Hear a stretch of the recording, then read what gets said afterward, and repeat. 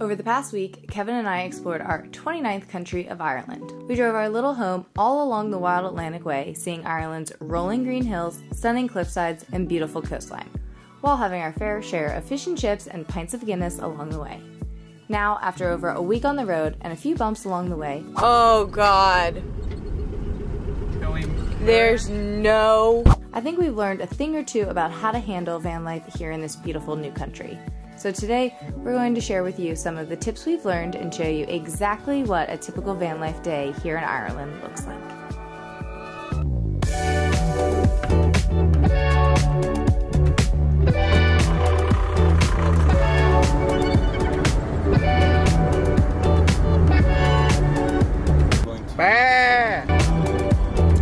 This wasn't going to be our first tip for the day, but since it just happened to be that we came across it, if you're driving in Northern Ireland or on your way to Northern Ireland, look out for some livestock on the road. We just passed goats? Sheep? What are those? Sheep, rams. Rams? A whole bunch of rams on the road, or next to the road, so watch out for that. There's lots of them. Also, the geography up here is so much different from Southern Iceland, and it reminds us a lot of like, oh, Ireland. What did I say, Iceland? Yeah. I keep interchanging those. Tip number 2. If you're looking for food and you're doing a camper van here in Ireland, we recommend Aldi and Lidl. Oh, shit. Cheddar cheese and hickory barbecue sauce. I hate barbecue sauce. You're gonna love this one. I really thought we were gonna hate yours, unlike mine. Tip number 3 deals with driving. In Ireland, you drive on the left side of the road, so the steering wheel is on the right. A majority of the campers that I search for are manual shifts. So if you don't know how to drive manual, you're gonna pay a premium to get an automatic vehicle. So keep that in mind. Also, the roads are really, really tight. So I would advise against getting a really big, wide camper.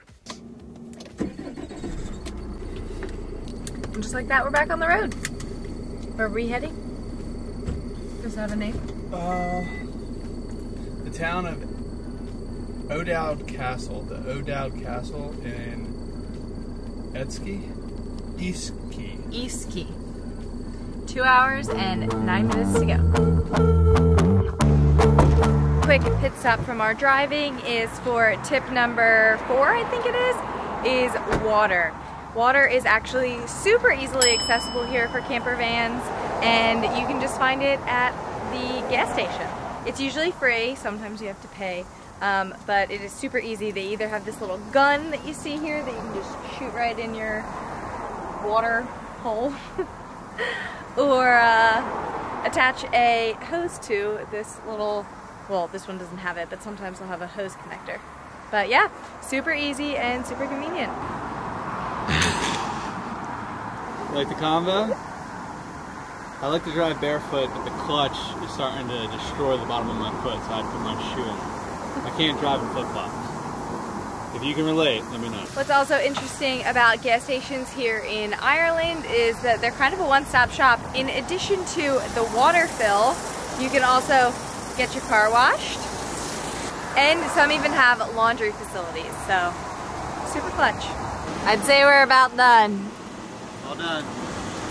Booyah! Free water. I love it.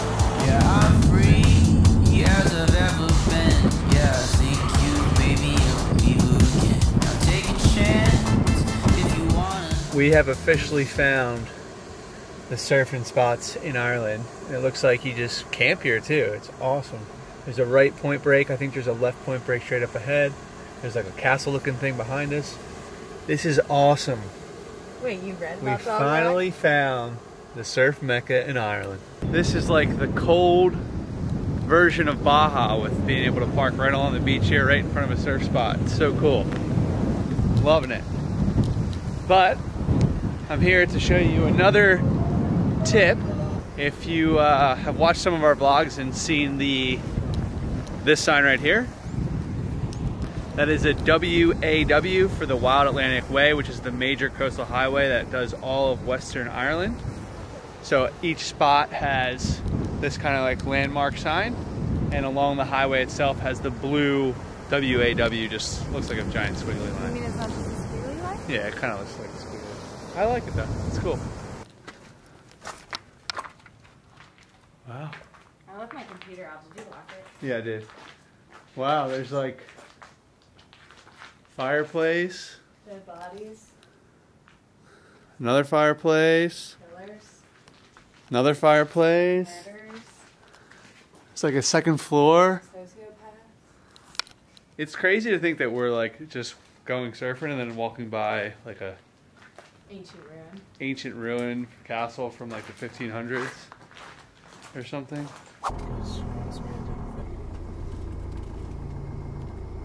All right, we have another tip for you at the gas station. If you're buying gas, make sure, well, you don't have a choice. You have to fill up before you pay, and you can't pay outside at the pump. You have to pay inside in the station. So keep that in mind. Don't look like an idiot when you get gas for the first time. So for whatever reason, at every gas station, or like 90% of them, ice cream is such a big thing.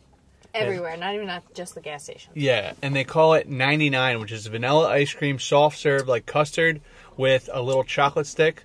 We don't get it, the chocolate stick, because I don't like chocolate, and Taylor doesn't mind not having it, I guess. But at this place, they gave you rainbow sprinkles, which were fabulous. Their sprinkles might be better than our sprinkles.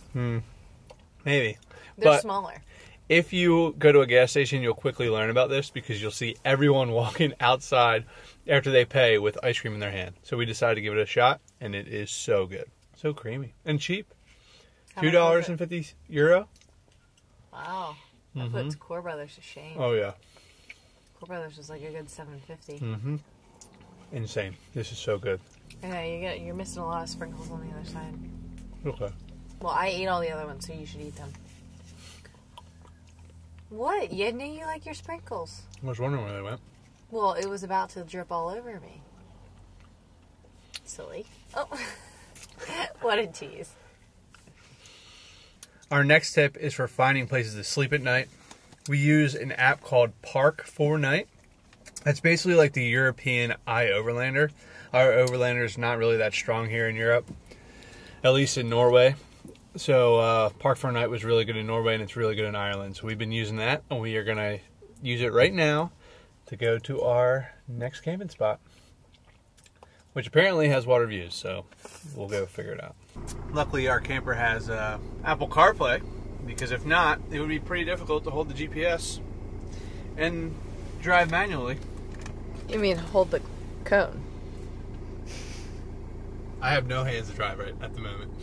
And all the things in your hands are necessities. This is great. So this spot pulls right up to, I guess, like a bay lagoon area. And at low tide, it's accessible. You could drive all the way across. But when the tide goes up and it's high tide, it fills in with water. And this Audi literally just drove across, probably with like 6 inches of water as it was coming across right now. So I wonder if they just destroyed their car, because it's definitely salt water, but that is just crazy. The spot is awesome. Here, I felt it. Oh, you like it? I love this spot. Sunset views, water views. This is where we're sleeping tonight. Look at this giant mountain behind me. It's so cool. There's someone driving across in their van right now, and it's insane. I can't believe it.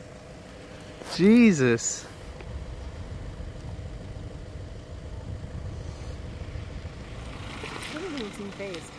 No, it's wild. Literally just drove across water. So the tide's going out. It's about mid-tide right now, so it's going to be easier and easier to get across, but it's still wild that you're just driving on water. Like, there could be a deep spot. You have no idea. I'm sure they know. It's too bad there's no clouds, because it could be an awesome sunset. We were young, so in love we saw forever. We were caught up in the wonder of it all. We were wild, we were foolish for each other. There was nothing that could pull us far apart. And will it be like this forever, or will we slowly drift apart?